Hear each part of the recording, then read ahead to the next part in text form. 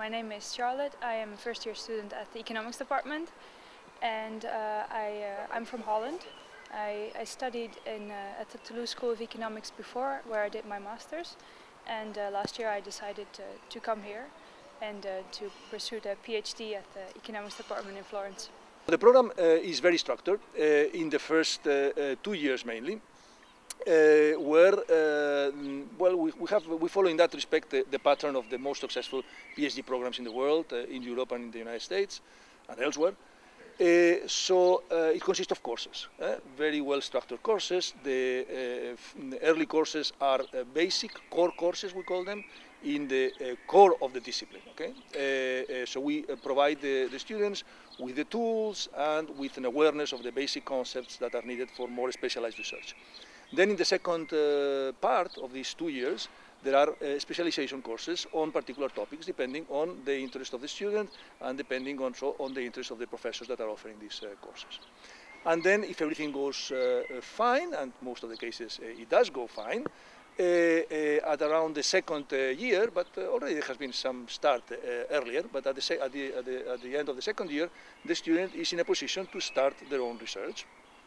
And typically it will take 2.5 more years until they complete the dissertation, they defend the PhD, and they become doctors. My name is Charles Gottlieb. I'm a fourth year student at the economics department of the EUI. Prior to starting my PhD at the EUI, I was working for 2 years at the Center for European Policy Studies in Brussels. So I have more of a policy background.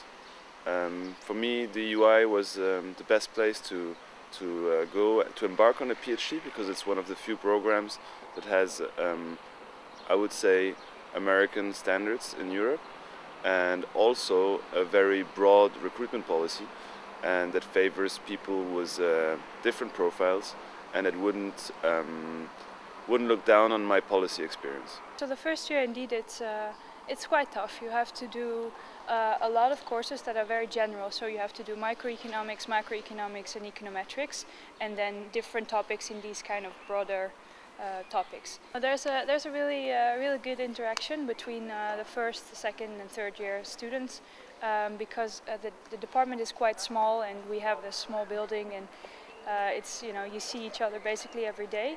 So it's very easy to just ask the person, say, have you any notes on this and this topic? What should I focus on and when I study this? Or yes, it's just by the pure size, it's very easy to interact. I recommend anyone to come here. It would be a great, they will have a great time, but not only that, they will learn a lot, and they will be very prepared for a professional career, either in academia or in the more professional sphere.